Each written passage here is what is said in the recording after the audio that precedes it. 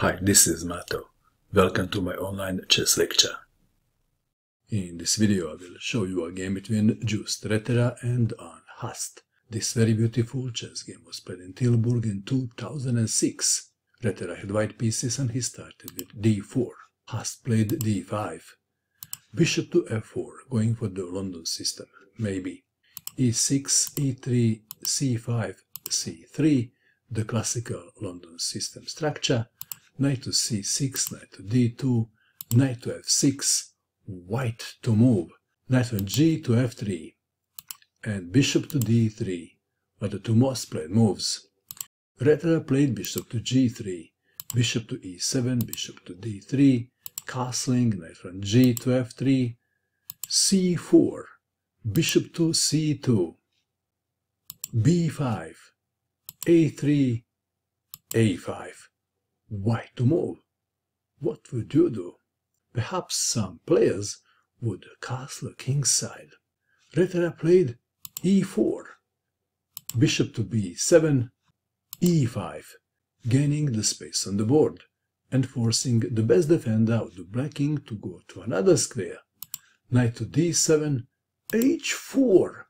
Obviously, white is not planning to castle kingside, but now b4. Black is very active on the queen side. Where should the white king go? What would you do in this position if you had white pieces?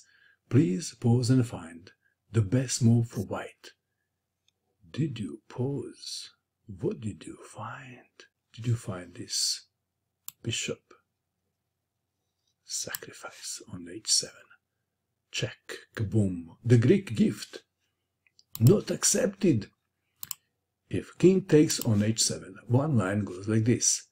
Knight to g5 check, king to g6, queen to c2 check, f5, h5 check.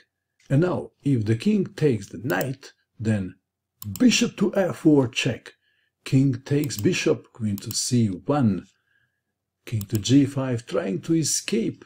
But after knight to e4 check, the black king has only one square to go to, and then f3 checkmate. Back to our game. That is why player with the black pieces played king to h8, knight to g5, g6 trapping the bishop, maybe. Bishop takes on g6, f takes on g6, and now h5, sacrificing the knight to open the h file. Bishop takes on g5, h takes on g6 check, king to g7, rook to h7 check, king takes pawn, queen to h5 check, king to f5.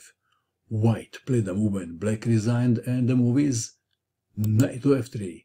Play with the black pieces resigned. For the entertainment purpose I will show you just one line. Pawn takes pawn on c3, rook takes knight. If queen takes rook, what happens then?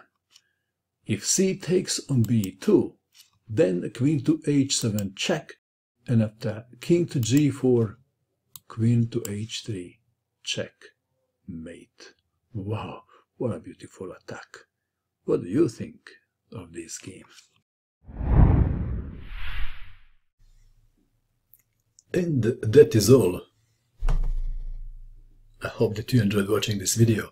I wish you good luck with your chess, and bye for now.